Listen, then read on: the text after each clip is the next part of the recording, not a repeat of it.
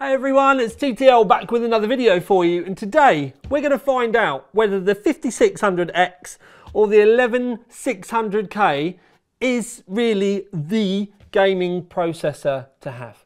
So when we tested the first time around in our main review of the 11600K and the i9, but we'll forget that because that's, yeah.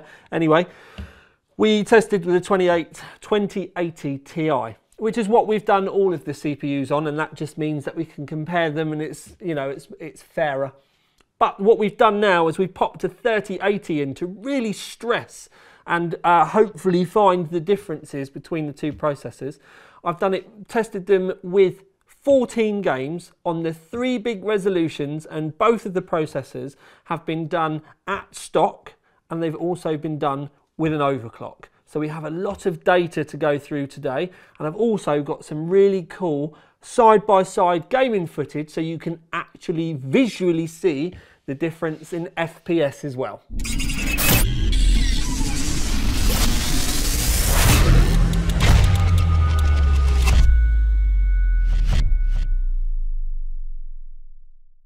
Okay, so I am still here.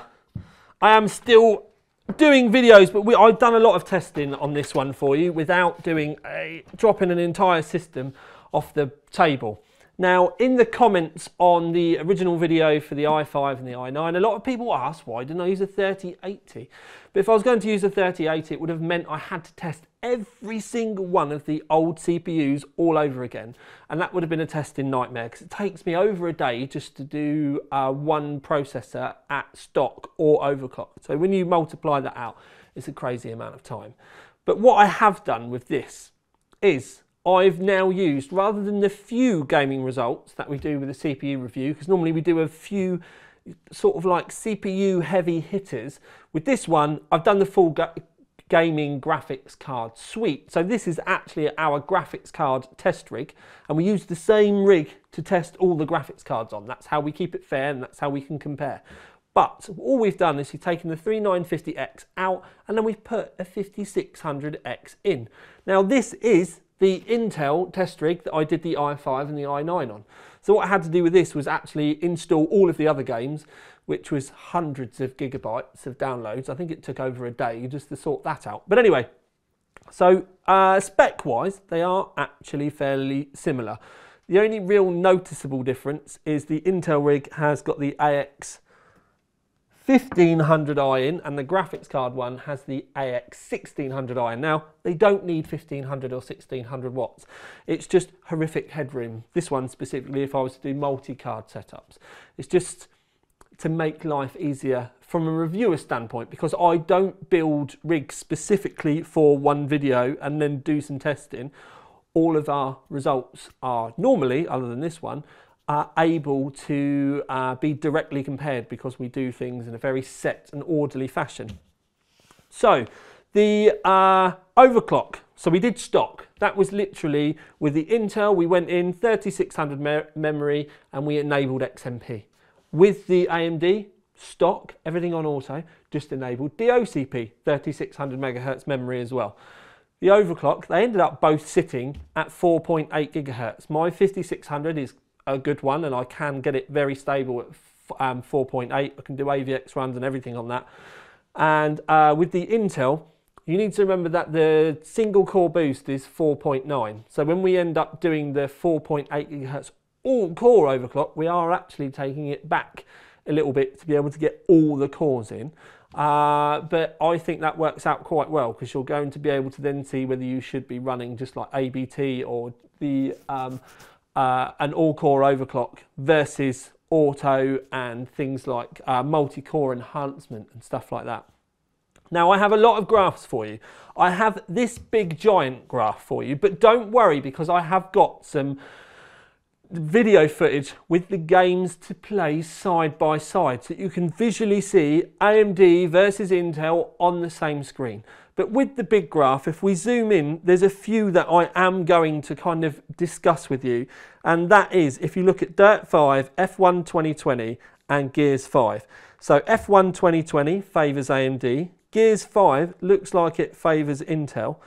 Dirt 5, again, if you look above, looks like it favours AMD as well. So you're looking at those graphs. Red is AMD, the white and the grey is Intel. The white is the overclock, the grey is the stock, and then you've got light red is the AMD overclock, and then the dark red is the 5600X. I also did do some Shadow of the Tomb Raider stuff. Now, the reason why I've done these with benchmark games is because then the frames should be easier for me to match and for us to look at as it's playing around. And it's also very easily replicatable for us to do the testing and for us to share on video. So, how did they look? Okay, so on to F1, go in the graphic options, going to set it to 1920 by 1080 so that we can max the FPS and test the differences between the CPU. And then benchmark mode, we do it with Singapore, and then very wet. Again, maximum stress on this. So, first of all, whole page 11600K. You can see the results in the top left-hand corner. But not long after the start, there we go, the 5600X pans in, and now you can see the two results side by side.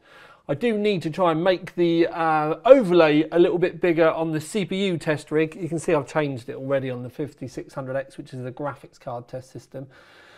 I'm talking over it because if we turn the volume down on the game footage, then we avoid possible issues with like the game developers and stuff, because we're showing the footage. Even though it's a review and it's not being stolen, it saves issues.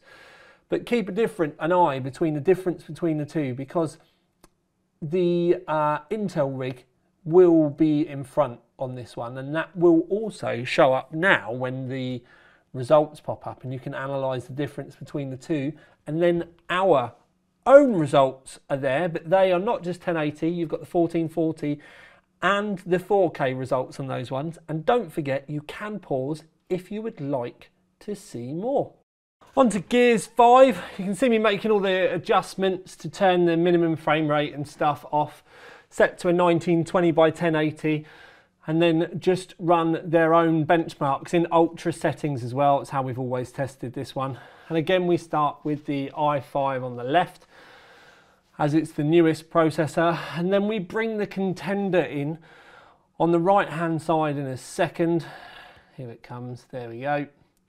And essentially you can watch the live frames per second. I've synced them up pretty much perfectly, I hope. Someone will tell me I haven't, but anyway, it's just so that you can see a very, very visual representation between the two. And in 1080, this one does seem to favour the Intel, which is why I've been doing 1 for, 1 against, so that you can see the differences between the two, and you can make your own mind up whether it's enough of a change for you, and maybe help make your decision on which one you're going to buy. Now, these are the results that it spits out at the end.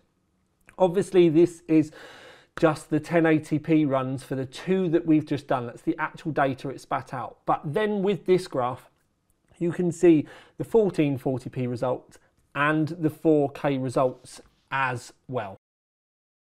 And quickly on to Dirt 5, 1920 by 1080 again. You can see ultra high, and then the benchmark just runs itself. So we start off as always with the Escort Cosworth, but with the i5 from Intel. And you can see the 5600X has come in from the left, loads of Lancers, and then all of a sudden we end up with loads of the same S-Coses. Anyway, you can see the frames per second difference.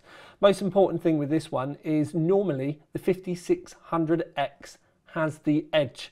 So it's the opposite to F1 that we saw before. This is very much a game that favours the AMD, and that it doesn't matter whether we use the benchmark, do it actual gameplay, AMD always pulls in front. There's actually a little bit more to be said if you're using an AMD graphics card as well, but the CPU does still make a big difference. Now, the benchmark is just about to pull out some results for us, and it will put the two side by side, so get ready to hit the pause button. There they are. But what we can do is, that's only for 1080 obviously, but then we can bring in our own graph which shows the 1440 and the 4K results that you can pause on if you like before we move on to the next game. On to Shadow of the Tomb Raider. Turn the resolution back to 1080, again just for maximum frames so that we can really stress the CPUs out. And then what we do is just run the inbuilt benchmark. Now with the inbuilt benchmark there are quite a lot of sections to it, so we're just going to show you the very first one today. Now all of the results that we've done today have been at stock. Now at stock the Intel will be just in front, and when the 5600X eventually pans in just a second, you'll see that it is just a smidge in front. But I do want to point out that in the graph at the end you'll see that if you add an overclock onto these, the Ryzen 5600X actually does have the edge, and it's quite strange that they flip like that, which is the reason why I still included Rise of the Tomb Raider, because we've had a couple of games that support Intel, a couple of games that support AMD, and with this one just the overclock actually flips the favoritism around. So I thought that would be quite an interesting one for us to close up with. Obviously also you get the 1440p results and the 4K results, so really Shadow of the Tomb Raider, there's a lot for us to talk about and digest with this lot of data in the graph. So I hope you like that, because the actual editing of those bits was fairly daunting. We've done it before, but it was just, I wanted to get it as close as I could to being almost perfect. And I think it kind of shows quite well. Now in reality, the difference between these two actually depends on the games. So some games do seem to favour the Intel and some do seem to favour the AMD, but weirdly what I did kind of notice was with the AMD you were almost better off leaving it at stock. Just let it do its own thing. It's a very kind of easy plug and play kind of processor. The Intel, the overclock did come into play with some of the games. If you look in the big graph that I spoke to you about before, mainly it's things like Total Warhammer that are very heavy multi-threaded CPU games that did favour the overclock. But more often than not, randomly again, and I don't like saying this based on the fact that OC3D stands for Overclock 3D, they both actually did really well at stock. And that's just because of the fact that the boosting and the technology behind that with both of these processors come on in leaps and bounds, that it does pick those perfect cores to be able to push the boost that little bit further. Now what does muddy the waters is, we can talk honestly about this. There's a lot of people out there that just have taken a step back from Intel. The constant updates, the delays. So the 11th gen should have been the 10th gen, and the 10th gen was a stopgap, and now the motherboards have got really expensive because now Z590 supports PCI Express 4 as well, which means you have to have loads more components on the boards, and that then means that they're much more expensive. But we had already kind of made peace with the fact that the X570 boards were expensive. But this is where it gets complicated, because with the AMD, for argument's sake, you can buy B550. Then you can get the B560 stuff from Intel as well, and that's something I'm going to be looking at in the future. But weirdly, and I say this not being a Blue fanboy and not being an AMD fanboy, but the Intel is actually cheaper. And, you know, they trade places. There isn't really, in particular, a processor here that stands out. Some of the games do just work better with the AMD. Some of the games do just work better with the Intel. Now, at the time of making this video, the Intel processor is 250 quid. The AMD processor, in a lot of places, is 350, but I have seen at Scan in the UK, they've got it for just over £300. Or was it? No, it's 299. So that puts them within £50 difference. Now, the performance where it's kind of trading off, if you really wanted to get to the nitty-gritty, you could look at the games that you are more than likely going to be playing and then make a choice based on that. The other thing that you do need to remember is we've done the 1080 test. We've shown you 1080 because that stresses the CPUs out the most. So if we're going to find a bottleneck, which will be caused by the processor, it will be done at 1080. But you can see in all the split down graphs that I put up for you as well, that you can see the 1440 and the 4K results were all there as well. I personally think that 1440 is the performance sweet spot, and it's a good place to stop between things looking nice and high frames per second. Obviously, with the 3080, I know everyone's going to say we can't get them. If you are lucky enough to have one, or you can get one, you know, at the end of the day, I know things are difficult with supply at the moment, but that doesn't mean I should stop testing this stuff. For if and when, or if you are lucky enough, or when you're lucky enough, you can come back and use this as a reference tool. So I'm just trying to keep the information flowing, because at the end of the day, we like doing and watching this stuff because we're active hardware enthusiasts. We are members of the PC Master Race. So it's weird to say that Intel has the kind of value win on this one. And I think that's probably the only thing in reality that they've got going for them at the moment. Because before launch, we were kind of saying, you know, Intel, if they're cheaper, then they're just going to need to have stock and they might win some sales. But for whatever's happened over the last few weeks, there are a lot of 5600Xs now in stock. I think it might be because of this. But that's great, because I think that's why prices are starting to drop and we're actually getting competition in the market, which is great for you guys at home, because then that gives you choice, which means people are going to be arguing for who you spend your money with. Both of the platforms are fairly expensive. We also know that the Intel platform is going to be ended at the end of the year, maybe the beginning of next year, but we're also at the end of life for AM4. So then you've got the choice. Upgrade options from that point, you're going to be, they're both PCI Express 4 now, so with the i5 you might pick up an i7 or an i9, that's an option. But it's the same goes for the AM4 platform, because you could go up to the Ryzen 7 or even the Ryzen 9 later on down the line. So you do have a CPU upgrade path, but you're not going to be able to drop in a brand new next generation CPU if you invest in this platform now.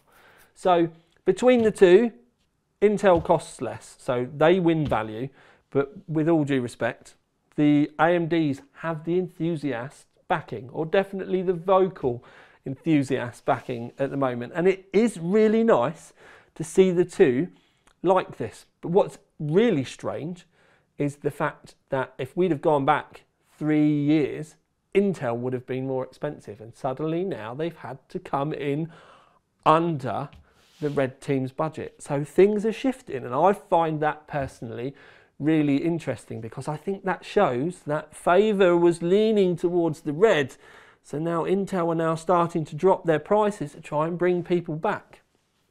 But in reality, if you don't need to be buying a brand new system right at this moment, and you can string it out for another year, why not wait to see what the next gen brings? It's definitely a difficult time, and I don't particularly want to be telling people to stop and wait, and because it becomes never ending. But with the fact that graphics cards are so very difficult to get hold of at the moment, and there are supply and demand, I mean, we know that cases are getting more difficult to get hold of because of shipping costs. I could make another video just on this topic, so maybe I will be quiet. And I've given you the data. There's been a lot of testing. There was a week's worth of testing just to make this single video. So I hope you enjoy it. And also I hope it's something that you might want to share with your friends or come back and reference to later. But thank you very much for staying tuned and watching. I hope you enjoyed it. Hope you enjoy the way I try and go about this sort of stuff. But for now, at least, this is the tiniest one with another video for you. Out. Ding! Love you, sis.